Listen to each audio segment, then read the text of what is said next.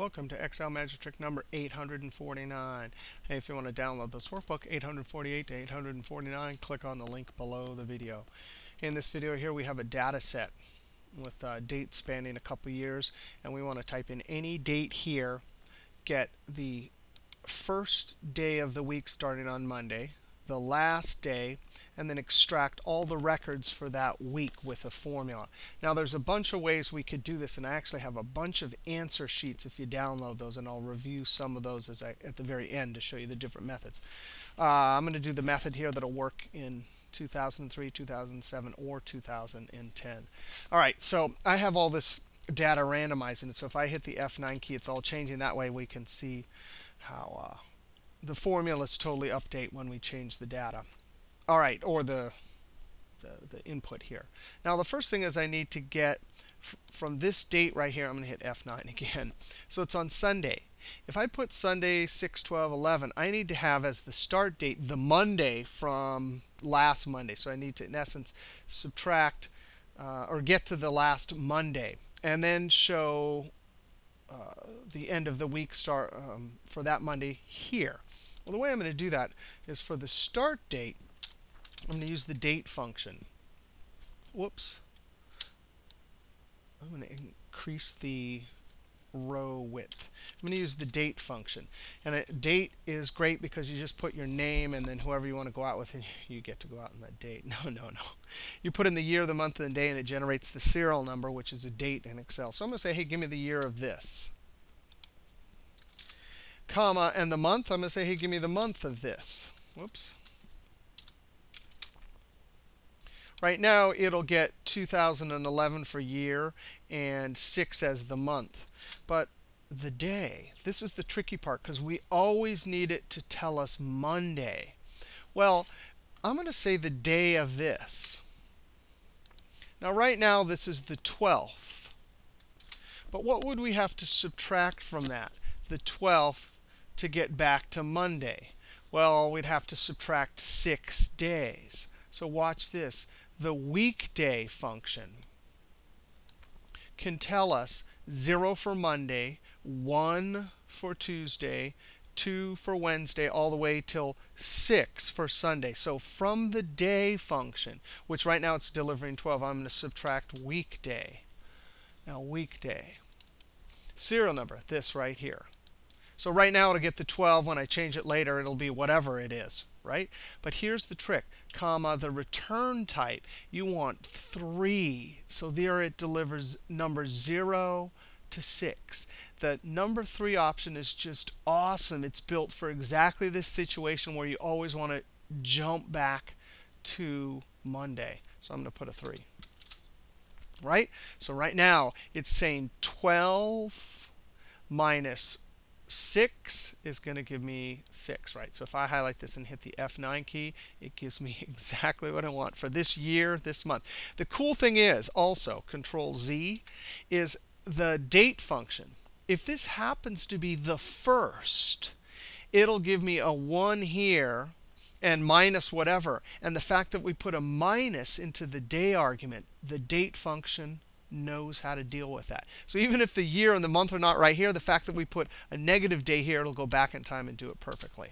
Right, so this little formula here will give us the start of the week no matter what. Notice it's now 3:14. It gives me exactly the right date. If I hit F9, there's a Monday, a Sunday, Tuesday. It's always giving me the correct Monday. All right, so the end is always going to be this. I don't know why this does this sometimes. I know it's because of formatting, but sometimes it does it, sometimes it doesn't.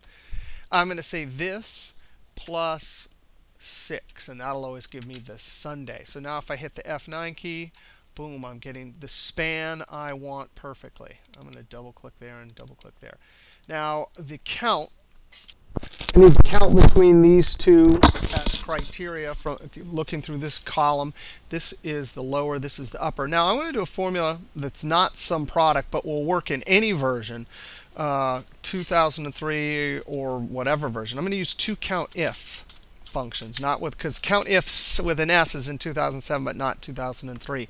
Now the idea here is I have, these are dates, these are serial numbers, this is the bigger number, this is the lesser number. So if I do a formula COUNTIF, I'm going to look at this entire column, Control Shift down arrow F4, F4 just to jump it back up, comma, and the criteria, I'm going to say show me in double quotes, the comparative operator will be less than or equal to, end double quote, ampersand this.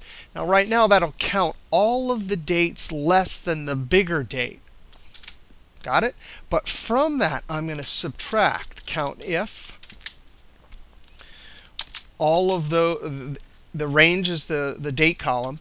All of the dates, and again, the comparative operator has to be in double quotes, less than this lower date. So in essence, this is a way of counting between using two COUNTIF. And the COUNTIF function usually will count, even two of them will usually calculate faster than the SUMIF with arrays, although you always have to time it to make sure.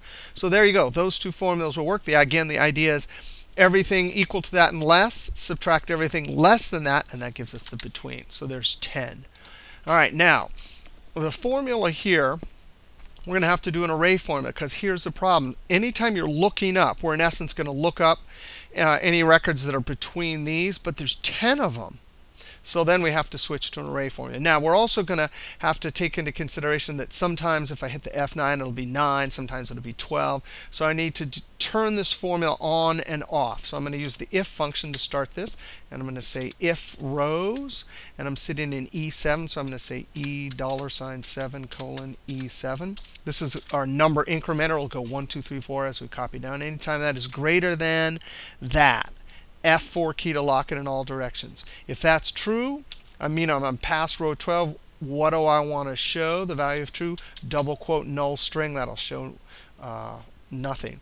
Otherwise, and here's our big array formula. I'm going to use the index function, which is a lookup function. The array, now here's the thing. This is great. We're extracting the same row in the same order. So I'm going to click in that top cell, Control Shift down arrow, and F4 key twice to lock just the row reference. So when it copies down, it's locked on the date column. But when this formula moves to the next column, the whole dancing ant range will move. Comma. Now, what do I need? I need all the row numbers where the actual date here is between these two. Remember, we're also going to have multiple row numbers. So I'm going to use the small function. The small function will allow us to build an array of row numbers in the array argument and pull them out 1, 2, 3, 4, 5. In fact, I could go like this, comma, and the k is going to be this, that same number incrementer. 1, 2, 3, 4, 5. Right now, that'll be 12. So 1, 2, 3, 4, 5, 6, 7, 8, 9, 10, 11, 12. All right, I'll close parentheses on the small, and this is the big part. We're just going to do two ifs that ask, is any data in this column greater than or equal to this and less than or equal to this? If that's true, then tell me which row it is. All right, so you ready? Two ifs in a row. Same date column, Control Shift down arrow F4. Anytime that's greater than or equal to this lower date. Now notice some, whoops, I'm going to hit the F4 key here. Notice something. When you're doing a straight array formula, where you're doing a comparative operator on array, you do not have to put it in double quotes. But you remember up here when we were doing a function like COUNTIF, then you had to put the, and we were joining it, we had to put the comparative operator in double quotes. All right, logical test, that's the first one. We go comma, and the next one, well, we can't put our row numbers in there yet because there's still one more condition. So I put a second if. Same date column, Control Shift down arrow F4, but this time it's less than or equal to. Notice also, since we have two conditions that are looking straight at the numbers and we're not doing that subtracting thing, you have to include the equal sign on both of these because we want both of those, the Monday and the Sunday. Now I'm going to F4 this, comma, and then the value, if true, this is where we put row, and I want the row function, not rows, of all of these. Now remember, right now, if we were to evaluate this, F4, it would give me all the row numbers, and that's not what I want. Not only that, it would give me 2, 3, 4, and I don't want that, so I have to subtract row from it. Now, of the first one, F4, that gives me now 2 minus 2. That wouldn't work. That I want 1, 2. I want 1, 2. The number's 1, 2, 3, 4, so I have to add 1 back in. And you know, this is, there's other ways to do this, but this is robust. If you insert any rows above or move the columns over, it'll work. If I hit the F9 key, you can see it gives me all the the rows. Oh, that's a lot. I'm going to quickly click Control Z. But notice, what is it doing? The if is going to isolate, giving these two conditions, and only give us the rows where the criteria match. All right, now we don't need the value of false, so I'm going to close parentheses. Close parentheses a second time, and there's our array.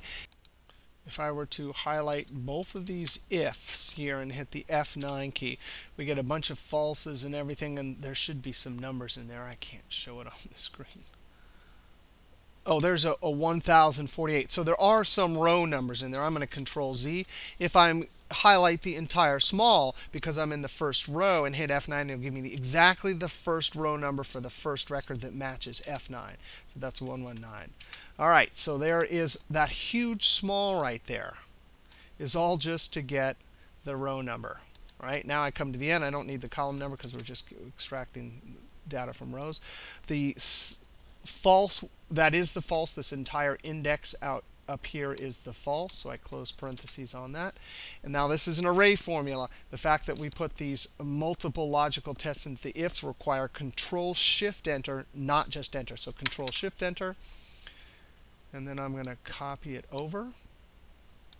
There, I'm going to point to the smart tag and say fill without formatting, and then I'm going to copy this down.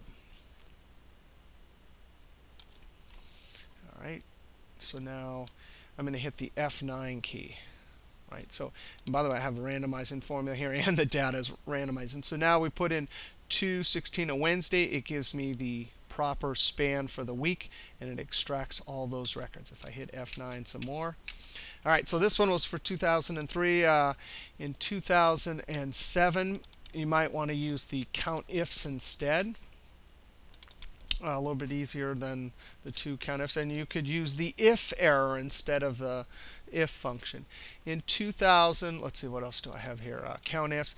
In 2000, oh, that's the same. In 2010, however, you can use the COUNTIFs here, but you can avoid Control-Shift-Enter, and instead of using small, you use aggregate. And then aggregate knows how to do the small by putting a 15 here. That tells it to avoid errors, and then you build your array to extract the row numbers that way. And it avoids Control-Shift-Enter. All right, so that's a little bit about how to extract records for any given week from a data set. See you next video.